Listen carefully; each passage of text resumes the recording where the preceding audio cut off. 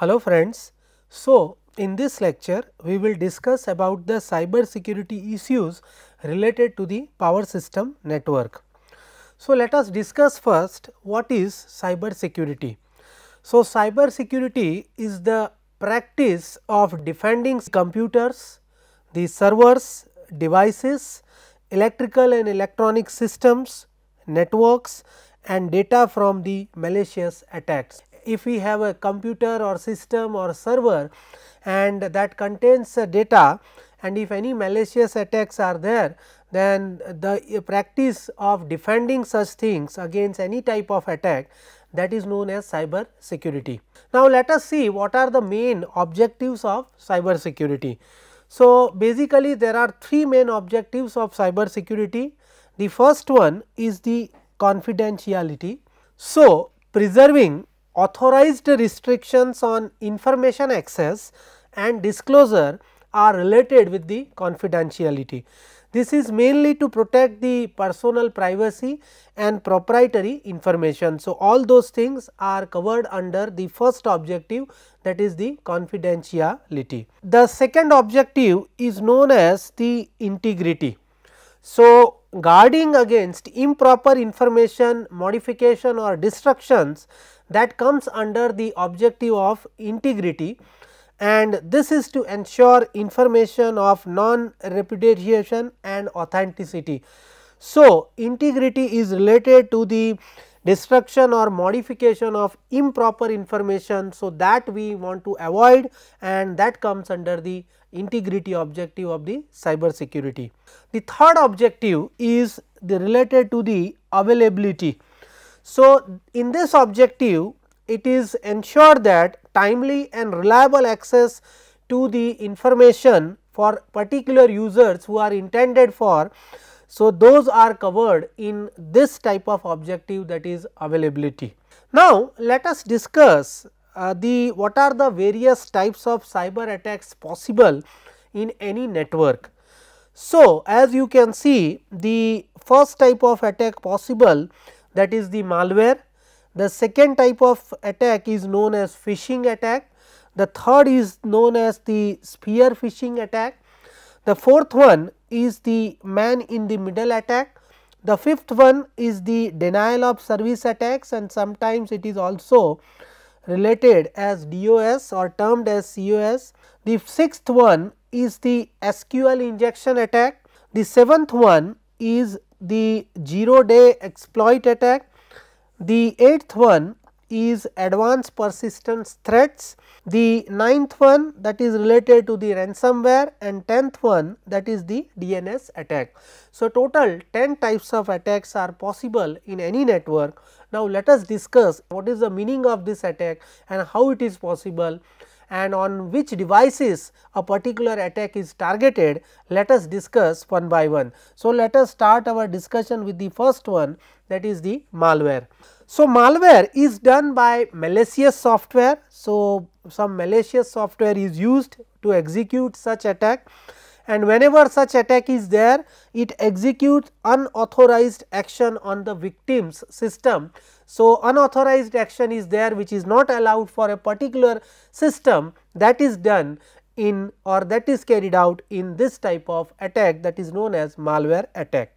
The second type of attack, that is known as the phishing type of attack. So, it is a type of social engineering attack, and it is used to steal the user data, maybe some login credentials or credit card details. Those things are still using such type of attack, and such type of attacks are very important in nowadays, as we are moving towards digitization of each and every system. The third type of attack, that is known as the spear phishing attack. So, spear phishing attack is an email or electronic communication scam, and in this thing the target audience are specific individuals, maybe one big organization or small organization or any business company. Those are targeted under spear phishing type of attack. The fourth type of attack is known as MITM attack, that is man in the middle attack. So, here in this attack, the attacker secretly alters or changes the communications between the two parties. So, the two parties, they believe that they are directly communicating with each other, but actually they are not doing. That is not the situation when such type of attack takes place. The fifth type of attack is known as denial of service attack.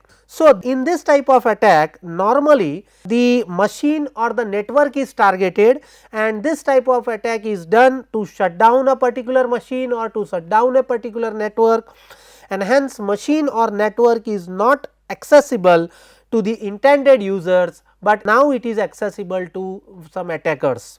So, this is done in this type of attack. The next type of attack is known as SQL injection attack. So, it is SQL is nothing but the structured query language, and here in this attack some malicious SQL code is utilized for backend database manipulation to access the information that was not intended to be displayed. This type of attack is there, then that includes the items, maybe including some sensitive company data or maybe user list or private customer details. All these things are stealed when such type of attack takes place. The seventh type of attack is known as 0-day exploit attack. So, this type of attack occurs on the same day when a weakness is discovered in a software. So, at that point it is exploited before a fix that becomes available from its original creator. So, before it is detected, such type of attack that is already there. The eighth type of attack, that is known as advanced persistence threat. So, here an unauthorized user gains an access to a system or for a particular network, and it remains there for an extended period of time without being detected. So, the user who is using a particular details, that is not aware that some other person is also accessing the same type of data or some other information. The ninth type of attack is known as DNS attack. It is domain name system attack. So, we know that normally DNS system is a crucial part of internet infrastructure and it has many security holes. So, the attacker exploits vulnerabilities available in the DNS attack, and then such type of attack takes place. The next attack and the last type of attack, that is known as ransomware. So, here in this attack, attacker locks and encrypts the victim's data, maybe some important files are there, and then the attacker demands money to unlock and to decrypt the same data or the information, some important files. So, this type of attack whenever takes place, maybe some money is demanded and it takes the advantage of maybe human, maybe system, maybe network or software vulnerabilities to infect the victim's devices. So, here the ransomware type of attack is possible on a computer, maybe on a printer, maybe on a smartphone, maybe on a wearable, maybe on a point of sale terminal or machine or any other endpoint. Now, with this background, let us see what is the percentage possibility of cyber attack on power utility. So, one survey was carried out by the US Department of Homeland and Securities, and in that survey this is done by Industrial Control System Computer Energy Response Team, and here the survey was targeted on the cyber attacks that has already occurred in 2013 related to energy industry, and they found that out of the total attack 56% of the attacks that was on energy related issues, 18% of the attacks that was on manufacturing type of systems or industries. Maybe you can see that 5% of the attacks that is on infotech, and maybe another 5% of the attack that is on transportation, and remainings are there maybe 1%, 2% or maybe less than 5%, but we can say that maximum percentage of cyber attacks that is possible and that was already there in 2013, that is on energy related industries or utilities or any other private or public power producers. So, utilities play an important role as an operator of critical infrastructure system and providers of essential service, because utility is going to provide very important and several essential service to the customer or consumer. So, cyber attacks may damage the power grid, due to which widespread infrastructure failures may occur, because utility is providing several services. In these services exchange of data is there, and if such type of cyber attack is there, then widespread failures may occur, and we have to prevent such type of attack on the power utility.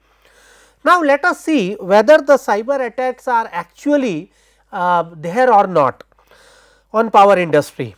So, the first cyber attack was detected or noticed on Iranian nuclear enrichment facility in 2009, and this attack was because of the malware which was injected through USB drive, and the targets are specific SCADA system, that is supervisory control and data acquisition system, programmable logic control systems.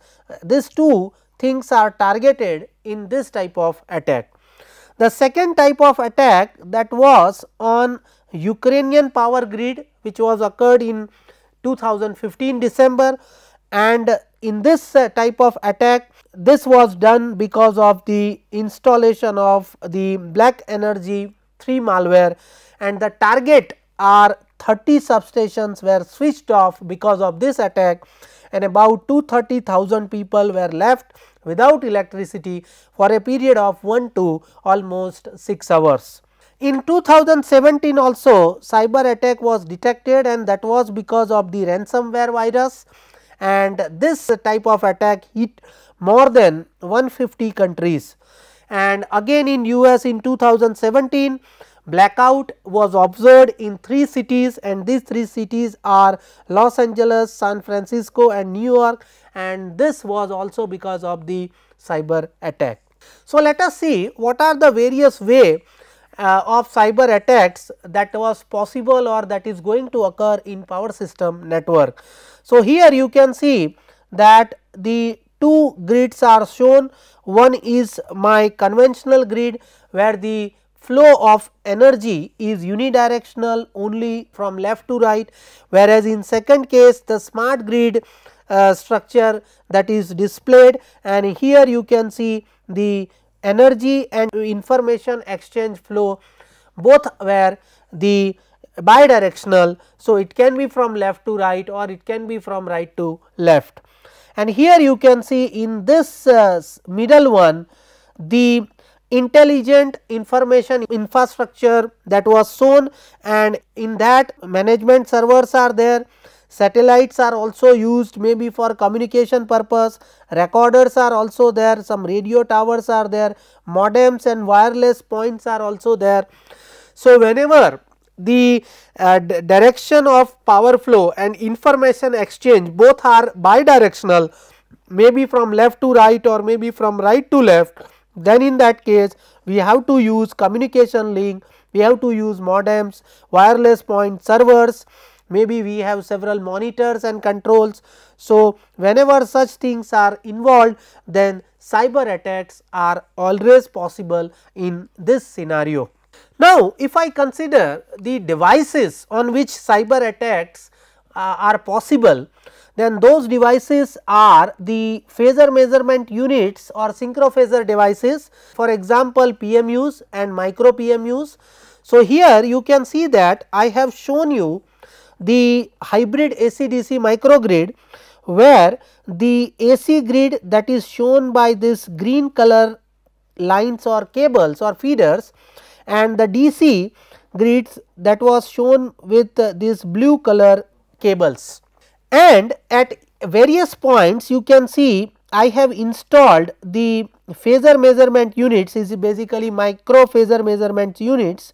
So, this were installed at several points, and you can see we have a renewable energy sources connected at various points like solar, battery, maybe we have a fuel cell, maybe we have a EV charging station, maybe we have also some wind farms are there, diesel generators are there, and this hybrid AC/DC microgrid, you can see each PMU installed, they are connected with GPS system, and the information exchange that is possible, and all these PMUs are sending data to the available nearest PDC, that is phasor data concentrator.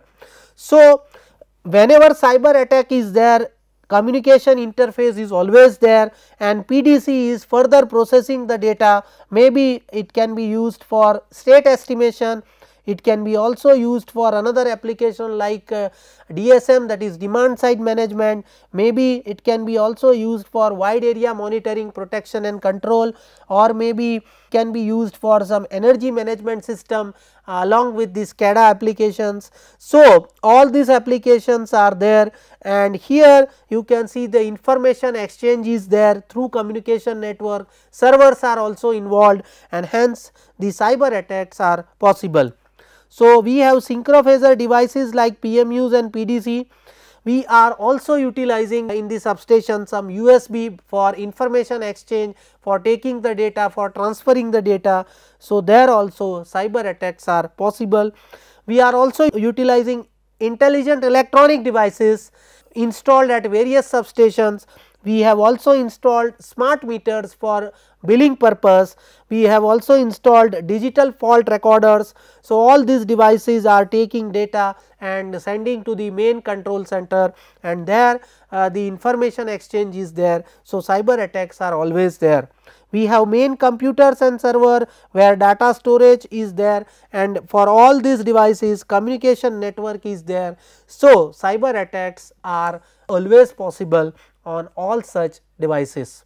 Now, whenever we consider the synchrophasor technology assisted schemes, then in all these schemes it is assumed that availability and integrity of PMU data are always there.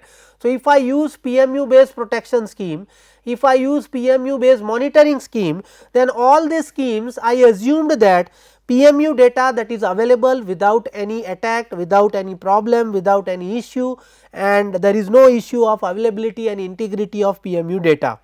So, any type of attack, may be denial of service attack, may be false data injection attack, or any type of attack on such synchrophasor data which are used to make certain decisions of the system or of the network, then this can lead to a severe impact on the decision making, and several maloperations are also there if such data are impacted, means PMU data are impacted, then final decision making that is always affected. Now, let us see how the cyber attacks on various layers of communication networks that is possible. So, we have hardware layer, and in this layer executing software is required for components such as programmable logic controllers, or maybe remote terminal units for exchange of information and controlling purpose. So, here also cyber attacks are possible.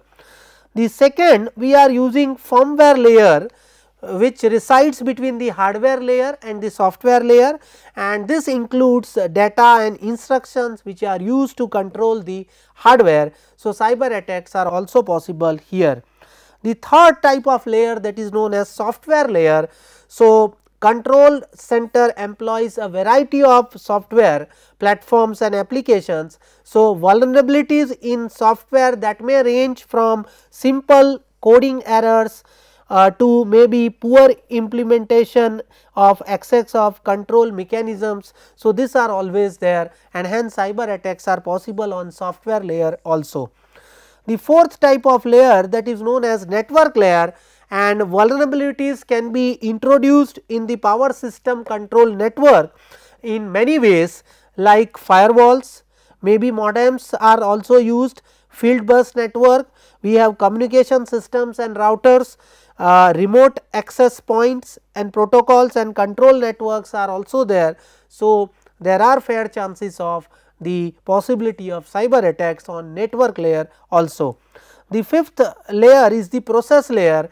All the aforementioned power control system layers interact to implement the target power system control process, and hence the cyber attacks are inevitable in this situation also. Now, with this background, let us see PMU communication network is vulnerable to cyber attacks or not. So, as per the NASPI survey, so it is the National American Synchrophaser Initiative survey that was carried out in 2016, and most of the existing synchrophaser data networks lack the technical and operational solutions to prevent such cyber attacks. So, whatever PMUs we have installed, those PMUs are not capable to prevent or to withstand any cyber attacks. So, if cyber attack is there on PMUs, then PMU data are definitely impacted, and because of that whatever decision making process is there, that is badly affected. Moreover, IEEE C 37.118.2 standard, which is meant for synchrophaser data, that does not specify any security requirements to protect data communication. So, this was also not mentioned in this. So, synchrophaser technology assisted schemes have presumed that the PMU data that was already available.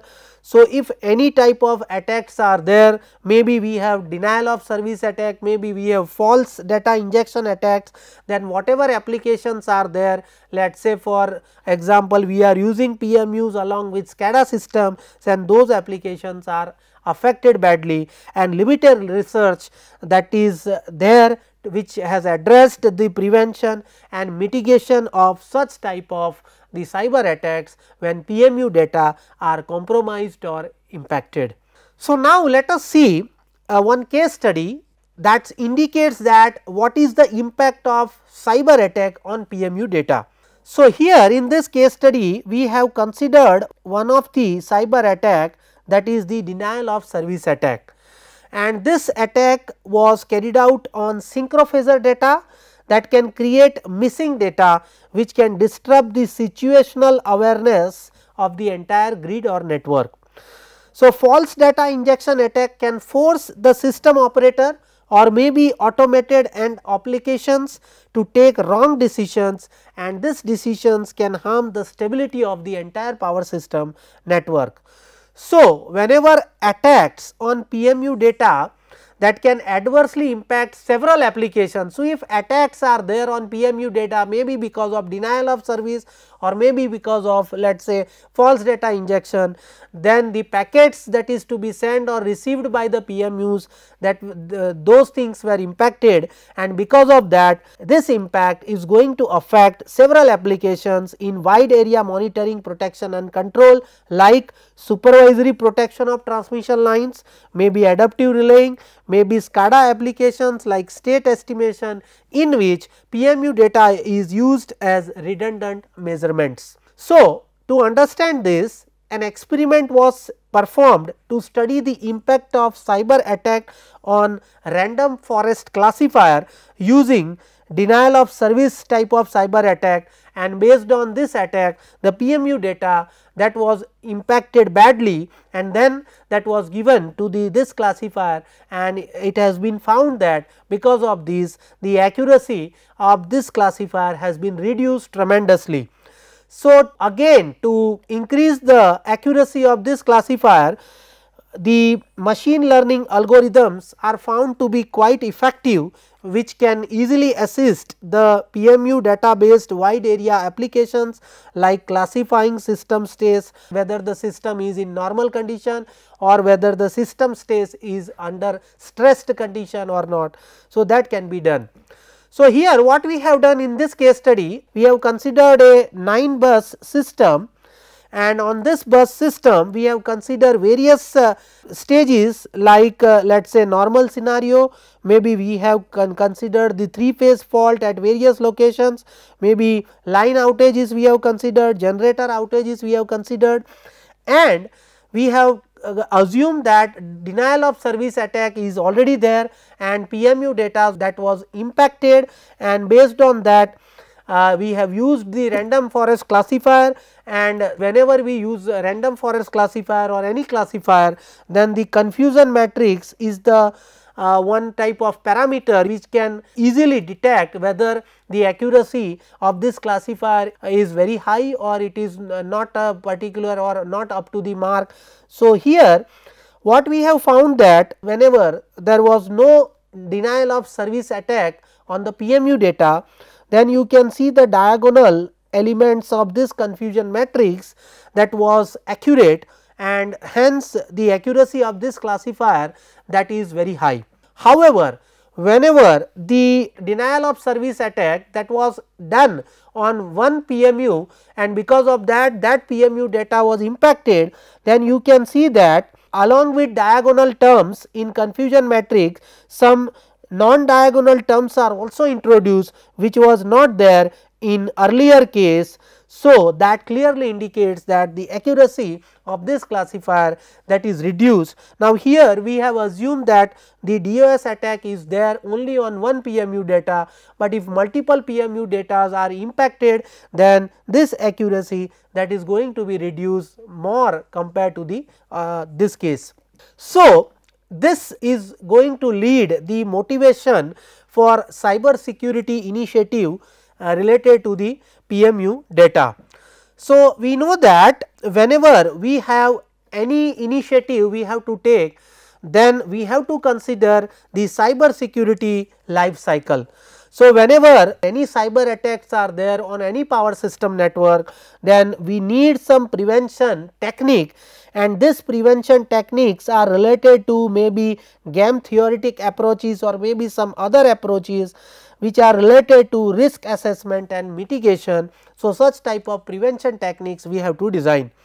Then we have to detect the cyber attacks. So, intrusion and anomaly detections are there based on cyber physical system models approaches. So, we can use several approaches based on game theory, maybe on optimization, control theory, machine learning, maybe pattern recognition, and then we have to go for the mitigation against the cyber attacks.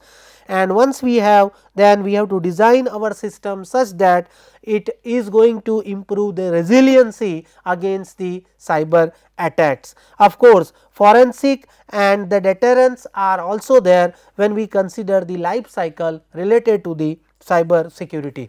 Now, with this background, let us see that cyber security initiatives that is also there in our country in India. So, in 2000 IT Act that was passed, which was amended in 2008, and this is dealing with cyber crime and electronic commerce. Based on that, National Critical Information Infrastructure Protection Center was created in 2014 by Government of India under section 70A of this IT Act. This NCIIPC has two important tasks. The first is they provide guidelines for protection of critical infrastructure, and they also formed a framework for evaluation of cyber security. Based on this, the Computer Emergency Response Team, that is CERT in, that was formulated under section 70B, and the function of this CERT in is to respond to computer security incidents, report on vulnerabilities, and promotes effective IT security practices. For industry also, ISO 27001 that was given in 2005, that is also a standard related to information security management system. Indian Electricity Grid Code clause 4.6.5 that is also there, which clearly indicates that all utilities shall have cyber security framework to identify the critical cyber asset and protect them against all types of cyber attacks. IS 16335 that was given in 2015 on power control systems security requirement. So, this specifies requirement for identification and protection of critical assets for all entities involved in generation, transmission, distribution and trading of electric power. Again in 2016, Central Energy Regulatory Commission has given communication system for interstate transmission of electricity regulations, and based on this regulations CEA shall formulate and notify technical standards, cyber security requirements, protocol for communication system for power sector within the country, including the grid integration with the grid of the neighboring countries. So, all these initiatives that was taken place in our country. So, here in this lecture we started our discussion with the what is the meaning of cyber security. Then we have considered the 10 different types of attacks and that is possible in any network, and after that we have seen that if attacks are there on power utility, then what are the ways, what are the devices on based on which cyber attacks are possible, that we have discussed. And then at last we have discussed the if cyber attacks are there at different layers of communication, then that is also there. And then we have discussed one case study related to the impact of PMU data because of the denial of service type of cyber attack, and we have found that the accuracy of a particular classifier that has been reduced drastically. And then we have discussed the several initiatives related to cyber security which was taken place in our country. Thank you.